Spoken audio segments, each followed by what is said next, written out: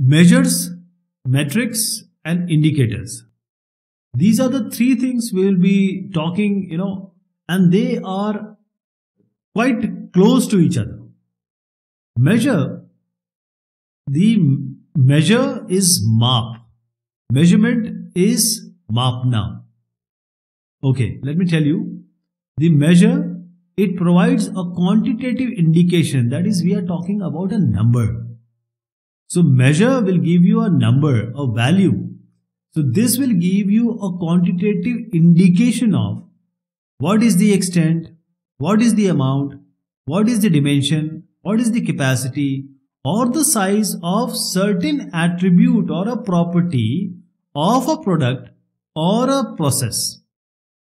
I hope you got the idea. This measure will give us a number of various aspects of certain attribute of a product or a process. So these attributes can be multiple, like the completeness, like the efficiency, like the reliability, like the availability. So these are what I have spoken are also the quality attribute. Now the measurement is the act, is the work of determining a measure. What is metrics? Now IEEE gave a very good definition for metric. This metric is a quantitative measure of the degree. So here degree has come. A quantitative measure of the degree to which the system or a component or a process possesses a certain attribute. For example, take the example of reliability. Now this is an attribute of any product or a software. So the quantitative measure of the degree to which the system, so just understand we are talking about a system or a component or a process. Now, it can be anything. So this reliability in that system or a component, what is quantity measure of the degree to which this attribute is present in that component. So this matrix relates the individual measure in some way. Okay. When we are attending or we are collecting a single data point, let me take an example of a software component. Now we need to test it. There are certain errors will be uncovered.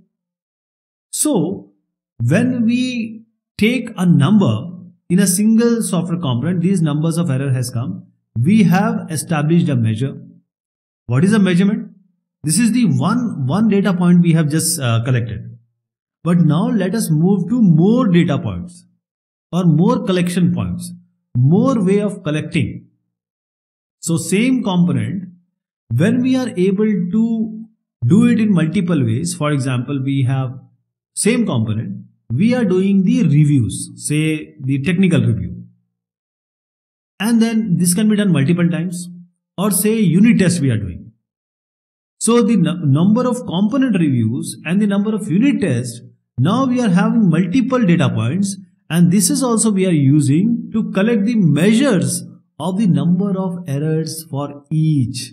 So here we have two data points. Previously it was one data point. Okay. So when we establish a measure, then we go to multiple data points in order to collect more data and this becomes a measurement. When we have multiple data points, it becomes measurement. So a software metric relates the individual measures in some way. How do we relate? For example, we found some certain errors. So the errors found per review and what is the average of these errors? That is the number of error per review. What is the average value of these errors per review is a metric, or the number of errors per unit test. What is the average rate? This is a metric. Okay. Now indicator. Indicator is when we take a matrix or you can say combination of these metrics that provides us with the insight into a software processes or a software project. So indicator will indicate through certain combination of values And this indicator is why we are calling it as an indicator, because it is going to indicate the software team, for example, this project manager or a software engineer, that this is the indication, this is what you are getting, this is the number. And on the basis of this, for example, 4 is there, you need 2, 5 is there, you need 3. So now the project manager can adjust the process and project on the basis of these indicators.